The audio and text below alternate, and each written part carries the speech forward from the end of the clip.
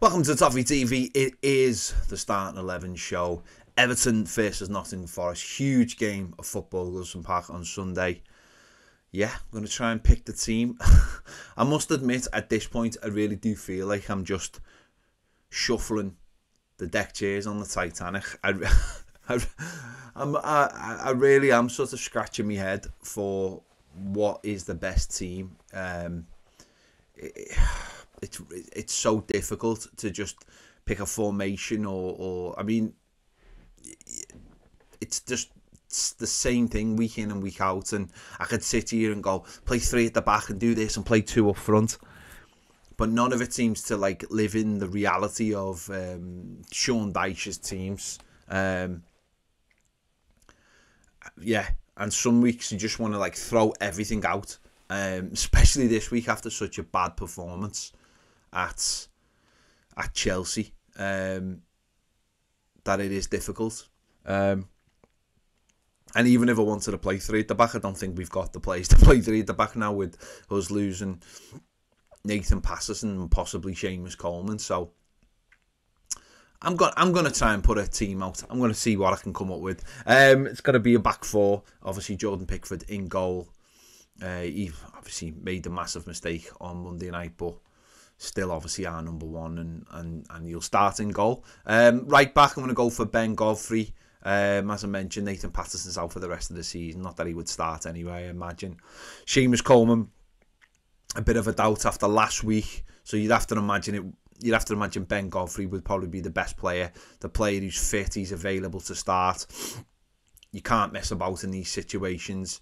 3 games in a week as well, so you've got to look at it that way as well. So Ben Godfrey's got all the physical attributes, got the pace to deal with it as well. So Ben Godfrey at right back, Vitaly Michalenko at left back.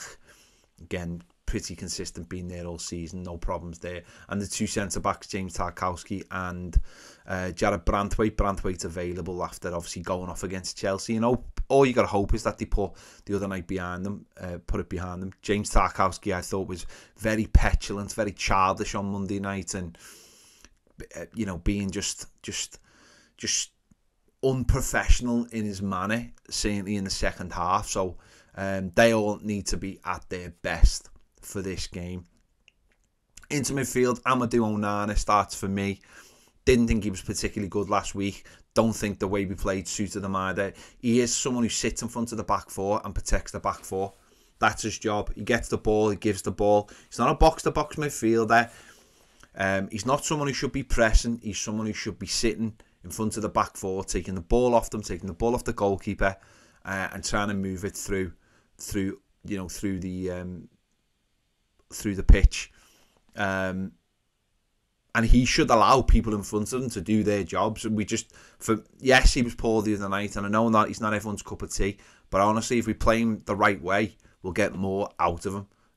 So for me, he sits in front of the back 4. Adesina Gay, if he's fit, must start for me. I think he's been a massive loss. Certainly, I think on Monday, I think Monday would have suited him more than the other 2, because he does like to press. He does like to go looking for the ball. So he would definitely start for me if he's fit, and hopefully he is fit. He's back in training, and the manager said, you know, he should be okay, so he starts. So now it's the other one who goes in ahead of them. Andre Gomez, I thought, has done quite well in the Burnley game and what he did on Monday night. Is that enough though? Is that enough to just have a player who takes the ball and you know, moves around the pitch? Is that not what Onana is doing? I think Gomez, you can get away with him playing higher up the pitch. I think he can do that role. I just wonder, physicality, set pieces could be huge in this game. Forest are really poor on them. That'll be our major point of attack, I think, set pieces. Again, of course it will. And for that reason, I think the core should start for that reason. The set pieces, the knockdowns. Surely he's got to come alive in one of these games. Surely he's got to. So that would be my 3 in midfield. On the right hand side, this is one. No Ashley Young, whatever happens. But it's is it Jack Harrison coming back into the side, or James Garner, like I would have liked to have seen against Chelsea, although maybe injuries dictated it the other night. I don't know. It's an interesting one, this, because I do think Garner could do a job out there. But as we're at home, I think I'll go for Harrison coming back into the side. Again, as I said, it is moving the deck chairs around the Titanic, and hopefully if Danjuma gets some time on the pitch, which he really should have got on Monday, I think, in the second half, then that gives us another option. But maybe Harrison and Dwight McNeil, who I'm going to play on the left-hand side, maybe if the manager can start swapping them over and using them on the other side, and then Dwight McNeil playing on the right-hand side can start coming in on his left foot, which would suit him more. And Jack Harrison, who can use both feet, can get crosses in from the byline on the left hand side. Who knows? But they've got to be better. Dwight McNeil's got to step up. He's got to step up and start grabbing a game by the scruff of the neck, like he did last season. He really has to. He's been poor this season. He really has. He's been poor. Little spell in December when we won the 4 games. That's about it. He's been very, very average this season. He's got to step up at some point. And up front, I'm going for Dominic Calvert-Lewin. Yeah, I think he's come off. He scored the 2 goals. He was out injured, obviously. They've left him out on purpose, and now it's time for him to come back. And for me, he's a much better striker than Beto.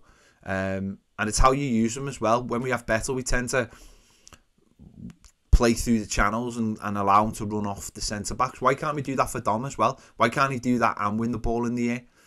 There's no reason whatsoever. So Dom back for me. Again, set pieces, and then utilise Beto in the second half. Let's go for it. I can't imagine it's going to be a very open game from our point of view after what happened on Monday. It's crazy what happened, the way we played on Monday, because really that's the way we should be setting up at home, but we don't. And you can see us reverting back to type for this game, just as we were against Burnley, where we play very conservatively and just wait for the chances. So we'll see what happens. It's a big game, and hopefully we can get the 3 points, because they would be absolutely huge to create a gap between us and Nottingham Forest. Let me know your thoughts in the comments anyway. Who would you go for? Who would you be your starting 11 in this game? Don't forget, check out the match preview as well that me and John have done as well. And for more great videos, head over to Toffee TV Premier. The link is in the description, and the QR code's coming up on the screen now. See you later.